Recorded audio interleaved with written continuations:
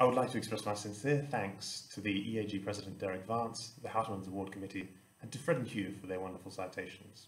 No person is an island, and I'm no exception, even if I was born on one.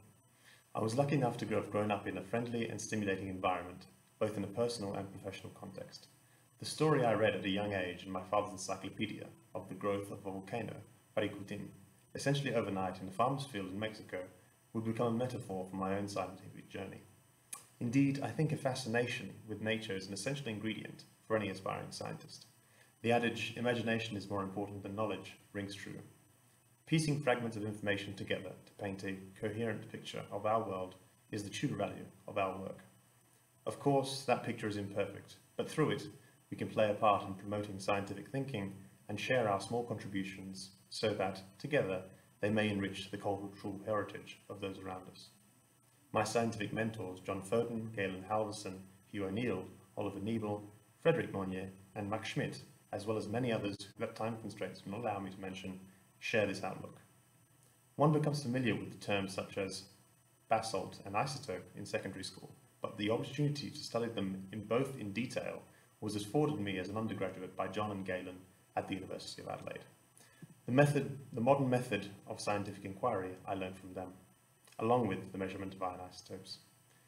In 2009, and notwithstanding sharing a birthday and a mutual appreciation of olivine, I was first drawn to Hugh at a conference in Kangaroo Island, South Australia, while he was holding court on the merits of trace element ratios in magmas. Thankfully, he took me on as a PhD student 2 years later, and since then we've prevailed against all odds to send hundreds of kilograms of peridotite to Australia from a post office in a quaint northern Italian town, seen off the Corsican Maquis, and even managed to publish a couple of papers. His boyish enthusiasm and broad understanding of scientific principles, together with his ability to strip them down to bare bones and examine them, are qualities that I strive to emulate. Likewise, Oliver has been a constant source of motivation, ever positive in pushing me in my work, as well as footballing abilities, and championing the value of being bold and imaginative in science.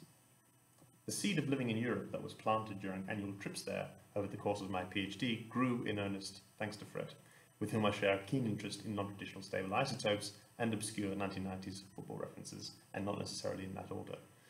He showed faith in me, and in moving to France I acquired from him a fresh perspective on how science was being done overseas. The quality and dynamism at which research progresses was eye-opening, and Fred was, and is, at the forefront, combining isotope geochemistry with meteorites to answer burning questions on the formation of our solar system. This new field provided a springboard for me to work, firsthand, on the Apollo lunar samples, among others. And science aside, while living in Paris, it is difficult not to be enraptured by the cultural diversity of Europe, and I was constantly looking for opportunities to explore the old world, whilst at the same time broadening my scientific horizons.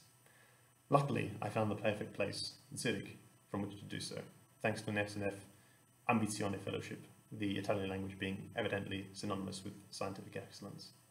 At ETH, Max has been a gracious mentor.